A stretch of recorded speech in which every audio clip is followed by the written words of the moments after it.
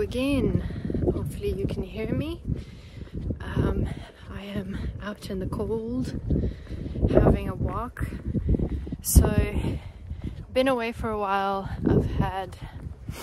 I was working out fine, I was doing great, and then I had a stomach flu, well, a stomach bug, and I couldn't eat anything. I was just like bleh.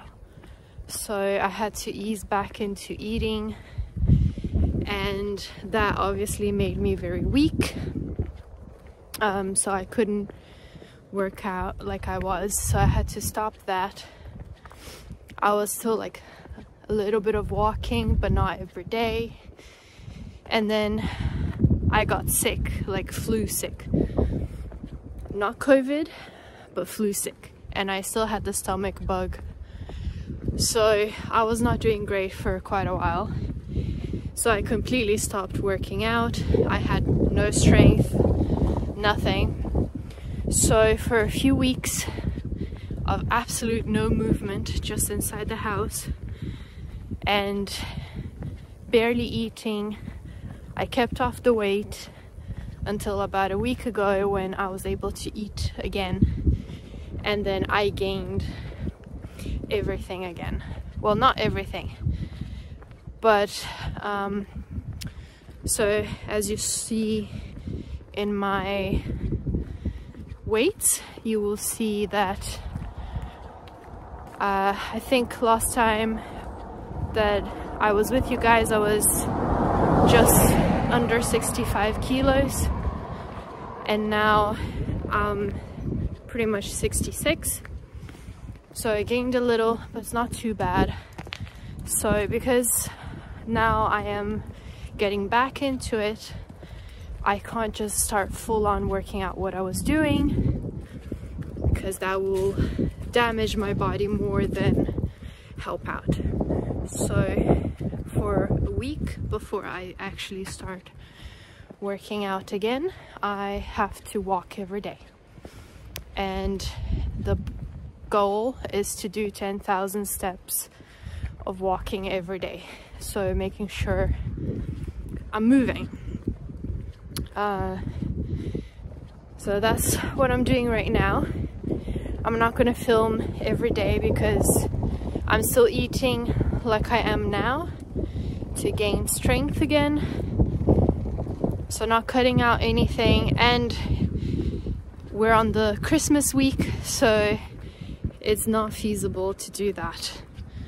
So I'm not, you know, binge eating, but I'm enjoying food and doing my walks. So you should see me again now on day 1 of week 1 again, starting out again, and we'll see how that goes. But so far I can tell you I'm on the first day of walking, and I've done 36 minutes walking, and I'm out of breath. I'm tired. My arm holding you for 3 minutes, it's already hurting like hell. So that should give you an idea of how bad physically I am right now. So fun times for me, but we'll keep trying. I will film again this week, in the walking week, if I need to update you with anything bad that has happened. So like if I'm struggling or anything, to make it very real, okay? Otherwise, if I manage to push through, you will see me on starting my 12-week again of training hardcore. We'll see. Root for me. So yeah.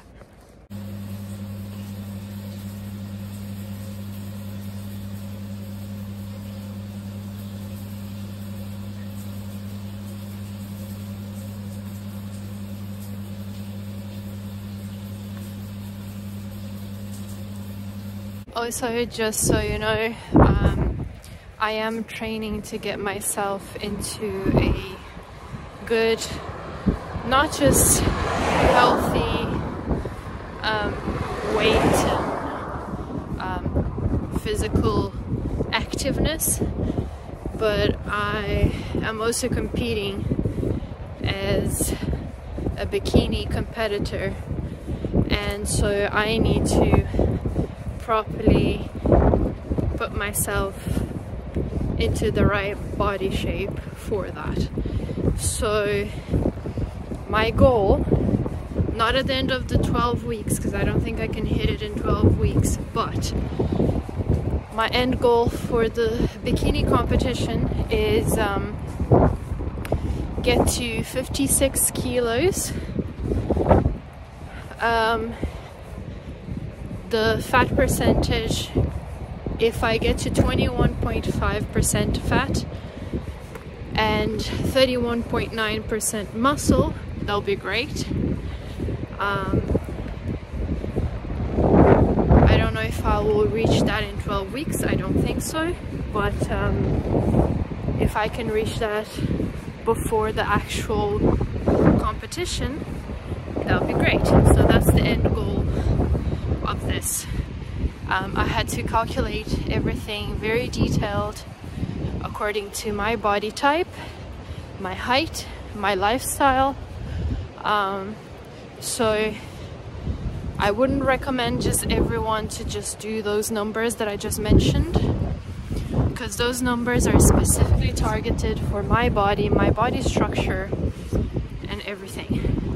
So just reminding you, I am a dietitian, and I have the knowledge for this, and I have equipment that measures my body in detail for me to be able to calculate these things. If you want to know what your best weight and body fat and body muscle is, you need to look for a dietitian or a personal trainer. They usually have those machines as well, and they'll be able to help you out if you want to know your numbers. Those are my numbers. No copying. Nah, that is just to give you a guideline. I have very light bone structure, very fine light bone structure, so it does seem like very little weight for my height, but is actually a healthy amount of weight for my height considering my bone density. So tip out there for you guys. Okay, you're heavy, so I'm gonna put you away. So just as an update, sorry for my messiness, as an update, day one that I was supposed to start doing my 10,000 steps, I had no willpower, so, and it was a rainy day, so I ended up not doing anything at all. Day two was when I spoke to you, so I did over 10,000. I did 15 if I'm not mistaken, but that day I did so much after doing so little that right during the walk, so after about an hour 20 minutes, which is not bad, but after an hour 20 minutes walking, I started feeling pain on my knees and on my legs and on my feet and my back as well. And the morning after, on day three, my abs they hurt a lot, as if I had done a full set of ab workout, even though I haven't. So this is how unfit I am. Very great. And today, as day three, it's pretty much ending the day, and I have not done any steps. Day four of walking, and I was doing good, and then I got rained on, so now I'm wet, and I fell in a puddle. So honest feelings, I hate it right now. I am hating it. I don't usually hate the rain and puddles and things like that, but like when you're not physically good and you're already struggling with a good weather, having that happen is not great. But I think I'm managing to hit the 2-hour walk today.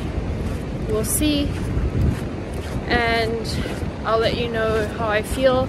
My back does hurt already, but at least my knees don't hurt yet. We'll see how that goes. Okay, so I am on day 6 right now, and last thing you saw was day 4. So to catch you up, day 4, it ended fine. I just had my feet a bit sore and the top of my back, which tells me that I am not standing properly. I don't have a good posture right now. So day 5, I ended up not going for a walk because 1, it was raining, and 2, it was cleaning day, so I spent the day cleaning and cooking, and because Christmas dinner and stuff like that, so ended up being a lot busier and I had no time really to walk. So technically I have to walk quite a bit these next 2 days to cover for that, but that will depend on how my body feels. So right now I'm on day 6. I'm at the beginning-ish of the walk, so it's not too bad so far, but you can hear I'm out of breath and my arm is tired from carrying you. So we'll see.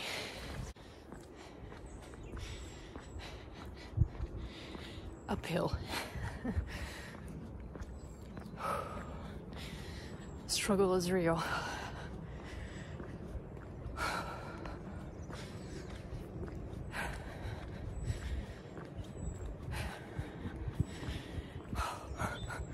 Almost there. Hey, so closing off the 7th day that I was supposed to be walking, I didn't. It was raining the whole day and I had to work, so I didn't have that many hours in the day to choose to do my walk, so ended up finishing the week where I was supposed to have hit about 70,000 steps, and I was 17,000 short. So still not bad, because at the end of the day I went from not walking at all, not exercising, not moving at all, to moving, almost being full-fledged, not sedentary anymore. So that was a win on that side. But now this following week we need to start properly working out, and for that I don't know if I'm ready. I don't think my body can handle it, but that's how you start. Your body won't handle it, and then slowly but surely you get there. So yeah, that's the end of sedentary week, no longer. And we'll start with the actual workouts. Side note, when I mentioned my numbers, I gave numbers that I think I can achieve and that I have previously had, and I know it's not impossible, but a proper bikini competitor, they are around 8 to 15% body fat for a female. So for males is a bit lower, but just so you know, it's 8 to 15 and I'm not trying to hit the 15. I will eventually try, but because I don't know, realistically speaking, if I can reach that, I've put myself on a target that I know I can do. So the 21.5% is a healthy amount for a non-bikini competitor, just is a lean person but not bikini competitor. And if I'm able to maintain that, I can then work harder to try and get to 15. I know with knowledge and everything you can. I just don't know if I will have the willpower. So that's why I say being realistic. When you set your goals, you have to keep that in mind. What can I do? What I'm willing to do? And what can my body get to? Because if you set an unrealistic goal of a body expectation that your body is not designed for, there's no way, no matter what you do, that you will hit that. For example, if you have, let's say, a short, stocky body where your shoulder and hip bone structure are aligned, so they make you have like a square shape, it is impossible, not impossible, but it's unrealistic to have a curvy, long body if you have that kind of structure. You can have a lean body, but realistically speaking, your body was shaped to be more square. So you won't really get the curves in the middle unless, of course, you do surgery, remove ribs, which is completely unconventional in my eyes. It's too much of a harsh level of invasion in your body, and I do not recommend it. But also, you cannot elongate your body. If you have a short upper body, there's no way, no matter how much exercise or surgery or diet that you do, you will not be longer. That is physically impossible because your bone structure is in that certain way. So you have to keep in mind those details. And a lot of people forget that. They're like, oh, this is my body expectation, this is where I want to hit. And then they have nothing of that structure. It's like saying, oh, my dream is to be 2 meters tall, but I am 1.5 meters tall. There's sorry, there's nothing you can do to make that change. What you can do, it's other alterations that are in your hands, but not something like that. So when I did my measurements and my numbers, I kept that in mind. What is my body like? What is its shape? How is it structured? You know, so don't be harsh on yourself. You are beautiful the way you are. And if you want to reach something like this, please be kind on yourself and do look at yourself properly and see, am I being realistic with my body, or am I being just evil and mean because I'm gonna torture myself and never manage to hit that goal? Be kind on yourself. Dieting and exercising to a goal like this is not easy. So please, please, be nice to yourself. Keep that in mind. Don't stop your goals. If you want to reach that, go for it. But be kind.